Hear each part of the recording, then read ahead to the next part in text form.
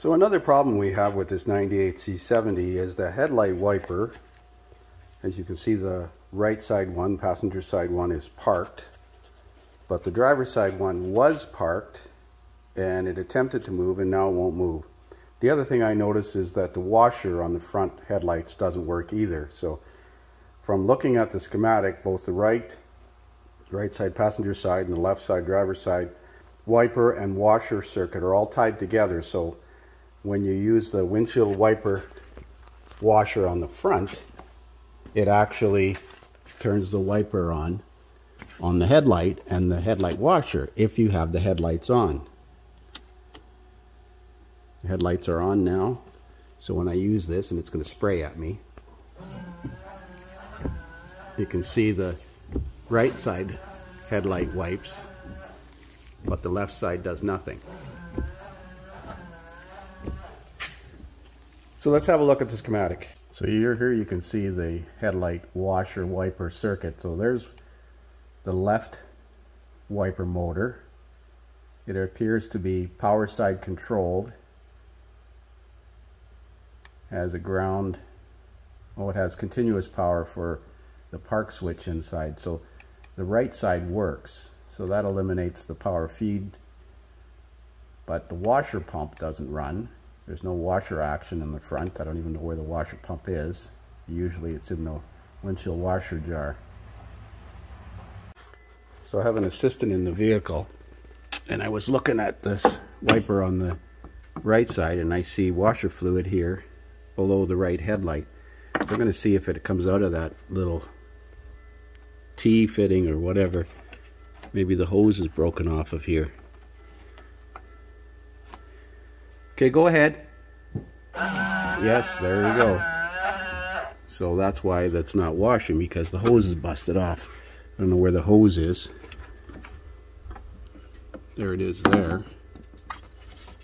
So it must run inside the hood here. Yeah, it's inside here. Here it is. It's inside here, but there it is there. So this is broken off. Oh no, that goes in. Well, why is it coming out there? It goes through this T here. This goes to the right headlight, that goes to the left headlight. Let's try plugging it with my finger. Okay, try again. Again. Yeah, washing the headlight now. This side's not doing anything. Try one more time.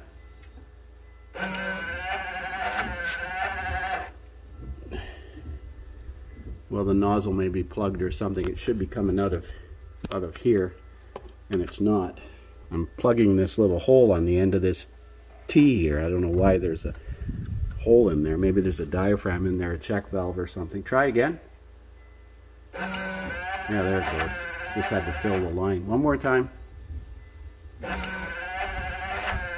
Okay, so I don't know what that T is, but it should not be leaking out the end of that. There might be a check valve in there to stop it from siphoning back or something.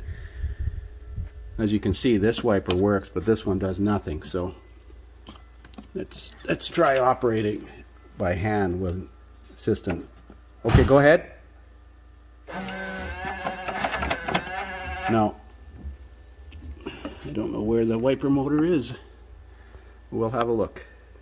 So on the schematic, to the left headlight motor, it shows a yellow violet, a yellow white, and a black wire, a 3-wire plug.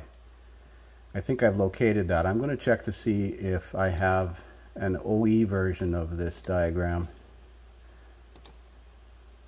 Electrical diagrams, wipers, washer system, headlight wiper motor.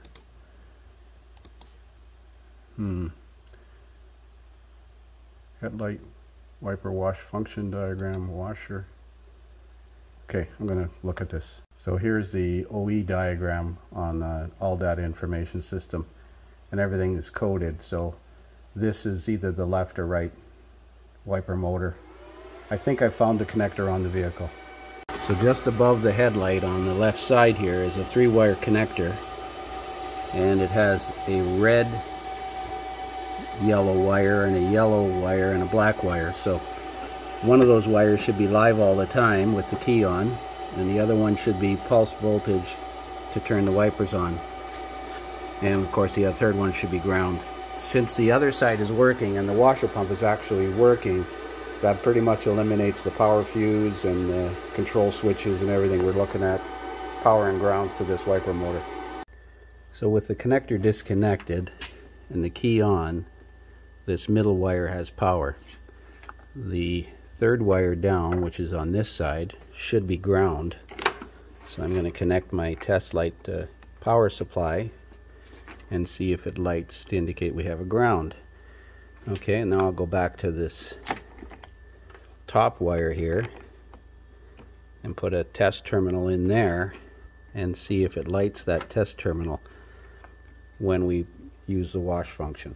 My test light connected, and I'm going to use the wash function, and you can see it lights the test light. So the problem's in the motor itself.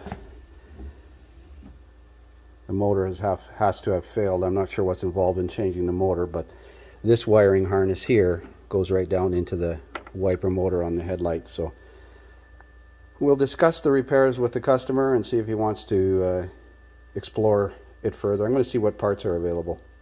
So I think I found that headlight washer T connector. I think it's a check valve to stop it from siphoning, being as how that the wiper blades are quite low to the front. It might siphon out, especially at high speeds with airflow across the nozzles.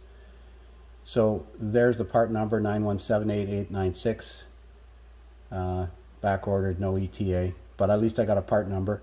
But I'm looking for the headlight wiper motor, and so far I haven't been able to find it. Wiper arm, wiper blade. I found all kinds of right side used ones, but not any left side ones yet.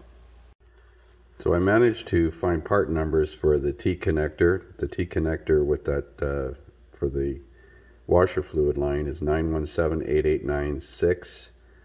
The left headlight wiper motor is 8628278, and the right wiper motor is 8628288. Now that part number might change up to a 9178871. And I'm not sure if it's even available still, but we're going to leave it at that. The customer is going to consider the repairs. I found a Volvo dealer in southern Ontario that said they could sell one for 278 Canadian, but I'm not sure that it's even available. I haven't talked to them. So that's it for now.